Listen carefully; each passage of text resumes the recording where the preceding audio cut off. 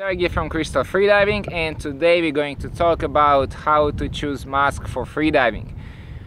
Do you need to have a different mask for scuba diving and freediving? Can you use your mask from snorkeling when you start doing freediving? So this is the questions which we try to answer.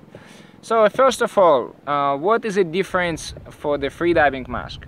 So this one is a quite popular freediving mask, Scuba.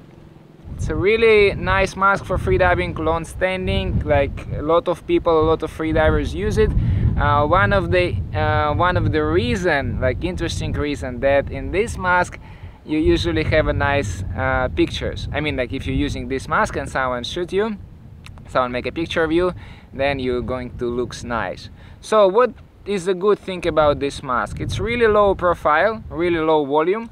Right, when you have it on your face, you have not that much air space inside the mask. And why this is beneficial? Because the deeper you go, the higher pressure is, and then the air is going to be compressed more and more. So if you have, let's say, like big volume, if you have a huge mask, then all this mask, all this air space, you're supposed to equalize.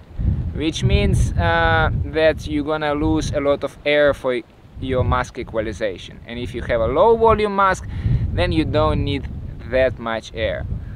Also, it has a quite soft silicone, which is nice, especially your nose pocket when you do your equalization. If you do your hands-free equalization, then it's maybe not that important, but if you normally equalize like with your fingers, then to have a soft silicone, I think it's like a little bit more convenient. So this is a question number, this is like first thing, how to choose a mask for freediving: low volume, soft silicone. So aqualung mask, sphere mask is one of the best masks. Like personally, I don't use Scuba.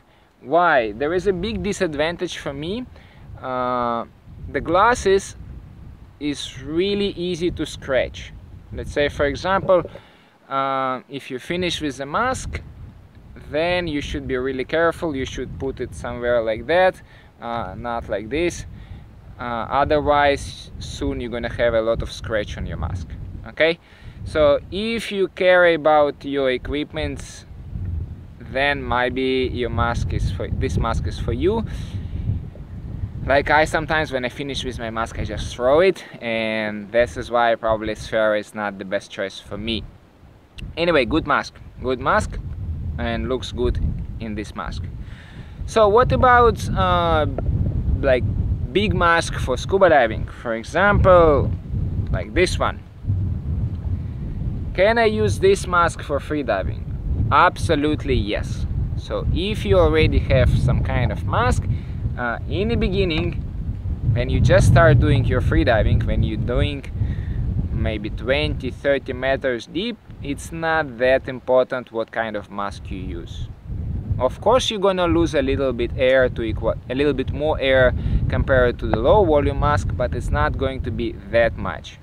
So guys, it is a difference, don't get me wrong, but it's not huge difference. So if you have any mask already, you can start doing your freediving with this mask.